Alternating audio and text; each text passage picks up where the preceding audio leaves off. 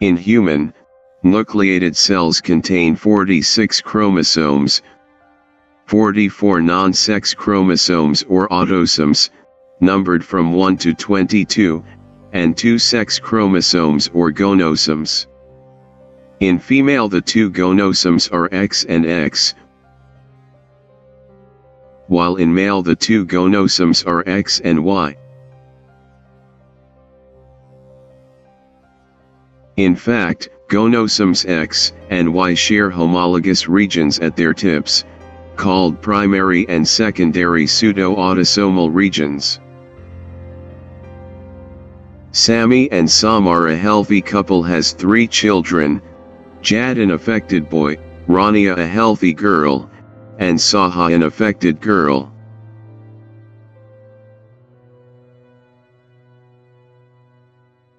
The allele of the disease is recessive since the healthy parents Sammy and Samar have an affected daughter Saha.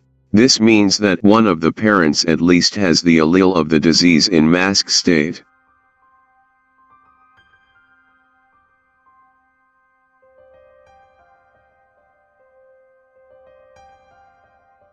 If the allele of the disease is located on the non-homologous segment of Y, affected individuals should be only boys, but the pedigree of this family shows that Saha, who is a girl, is affected.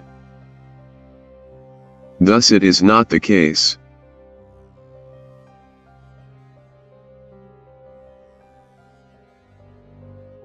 If the allele of the disease is located on the non-homologous segment of X, Saha, who is affected, should have XDXD as genotype.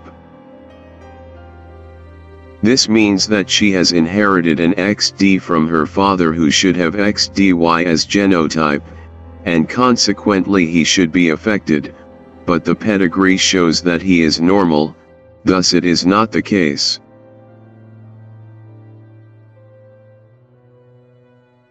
If the allele of the disease is located on the homologous segment of X and Y, Saha, who is affected, should have XDXD as genotype,